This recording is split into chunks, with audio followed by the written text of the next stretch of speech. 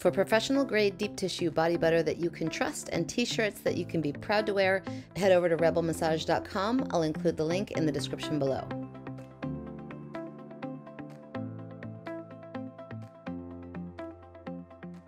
Draping is at the most basic core of what we do, and the most important thing you need to know about it is that it's all about safety.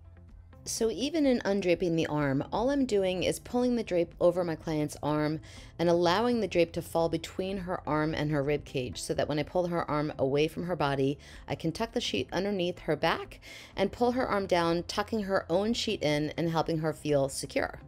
Once I've done whatever work I want to do, it then becomes about moving the arm around and making sure that she feels safe in that process. I've swung my client's arm over her head and positioned myself at the head of the table. And before I pull on her arm to give her a nice lateral stretch, I want to make sure that the sheet stays tucked in and really close to her body. From here, I can hook my arm into her elbow, lean back, stretch out the lats, the teres major and minor, and make sure that I'm retucking as I go so that I continue that feeling of safety and support. Doing the more specific work while keeping the drape in place is where things can get really tricky, especially with a female client and especially into the pecs and the shoulder.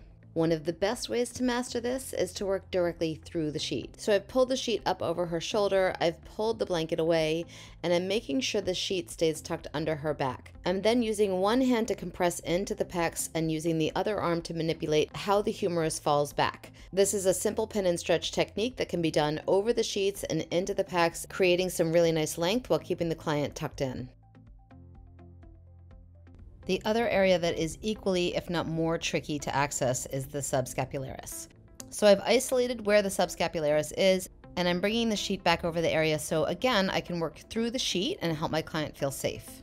I'm relying again on the pin and stretch technique, which I will repeat is a powerful tool to use over a drape and keeping your client safe. I'm using one hand to compress down into the subscapularis while using my other hand to allow the length to happen in that muscle. If you want to, you can add a little friction in here, create a little extra stretch at the end by pulling the elbow towards you, but this is a great tool for this area. If you're working with a client with larger breast tissue, engage her in her own safety by asking her if she wants to hold her own drape or even pull her own breast tissue out of the way. This helps her feel in control of her own draping and allows you to do the work that you need to do. I'm giving my client one last lateral stretch before I bring her arm across her body and start to bleed the work I just did from lateral to posterior.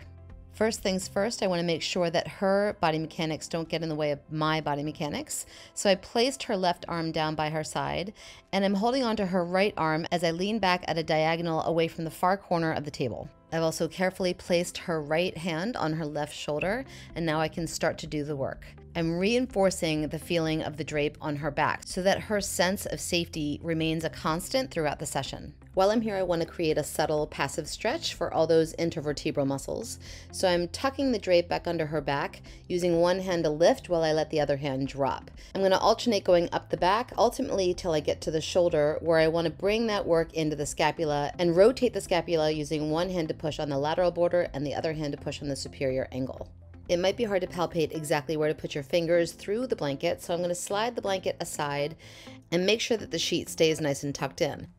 From here, I'm not reaching across the spine. I'm staying on the side of the spine that my hands are on, so from this angle, her right side, and I'm hooking my fingertips into the paraspinals.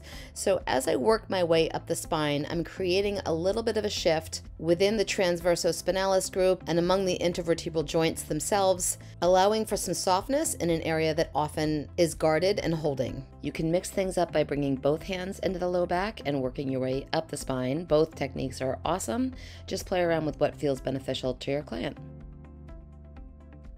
Resetting your client's arm back to neutral is just a matter of reinforcing that idea of safety. So I want to make sure that I've got enough fabric in the sheet, pulling it up towards her head, and then as I walk her arm around the table, tucking it underneath her back and into her axillary area so that she feels tucked in and safe.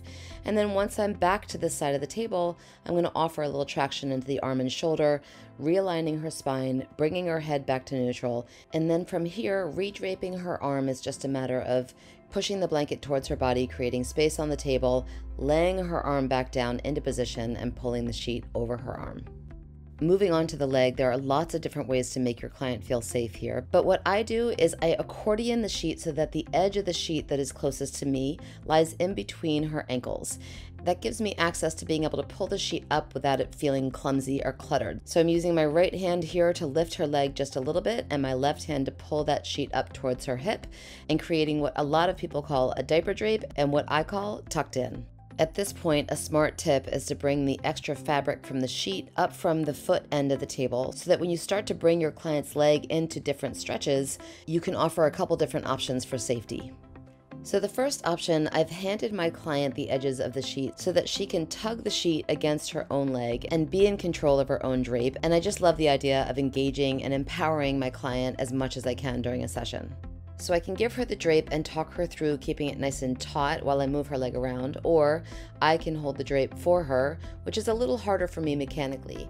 So for this video, I'm going to have her hold onto the drape and start to stretch her leg out a little bit. I'm going to start with a pretty common hip stretch, but there are two things I want to point out that are going to differentiate how you do this hip stretch for your clients. The first thing is really getting your client to let go of their leg so that you can actually move it. Asking them to allow their knee to fall out to the side or to give them the weight of their leg into your hands are two verbal cues that I've found work really well.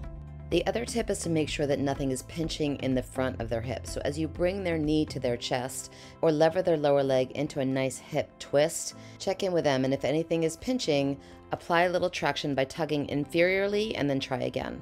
So I've guided my client's leg across her own body and I want to tuck that sheet in before I move around to the other side of the table because I want to reinforce that idea that she is completely secure. From this position, I've got my left hand tucked underneath her knee and my right hand over the drape, reinforcing that feeling of safety, but at the same time, compressing into the lateral sacrum and all the attachments that come into this area. I'm sinking in, I'm creating a nice stretch and helping her feel secure all the while. Getting your client's leg back to neutral can be really tricky from this position, so I'm going to ask her to grab her own sheet again and pull the sheet tight against her inner thigh as I guide her leg back down to the table. As always, you want to apply a little traction after you do any joint manipulation, but the other question you might be having is, how do you do all of this draping work if your client is a guy? Well, I'm glad you asked. So this is not true across the board, but the main differences between working on a male client and a female client is that a male client tends to have a heavier leg and they tend to be a little bit tighter and harder to stretch. So similar to the female client, I want to drape in the same way, ensuring that he is tucked in and safe, but maybe instead of focusing on bringing the knee to the chest, I want to pay a little attention to the hamstrings. So once I've got my client's leg above his chest, I'm going to extend his knee, push his ankle up towards the ceiling, and check in from here. Super easy to do a PNF in this position, or like I did with my female client, leverage the lower leg, twist the hip open, and cross his leg over his own body. This stretch can feel amazing for the piriformis and the other deep six lateral rotators of the hip, and the more superiorly you position the knee, the deeper that stretch is going to feel for your client. Once you've got his leg across his body, check in again, make sure nothing is being pinched, offer his hip a little space, and then creating a stretch all the way through the hamstrings, into the glutes, into the deep six, and up the back can be as simple as holding on to the posterior knee and leaning back a little bit like you're water skiing. While I'm playing around a little bit with the extension of his knee and how much flexibility I can get, I want to mention really quickly that if I know I'm doing any of these stretches with a male client or a female client, I will ask them to wear some sort of athletic short.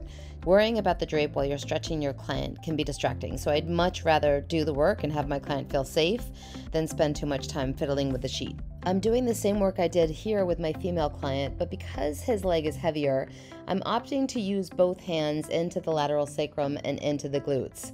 I'm going to remind him to let go of his legs so that his spine and his low back can feel that stretch, but I'm really compressing in while I lean back and inviting in the help of gravity to pull down on his leg so the work itself can be effective and I don't have to strain my own body. Again, I'm going to ask my client to hold onto that sheet and pull it tight while I lay his leg back down on the table.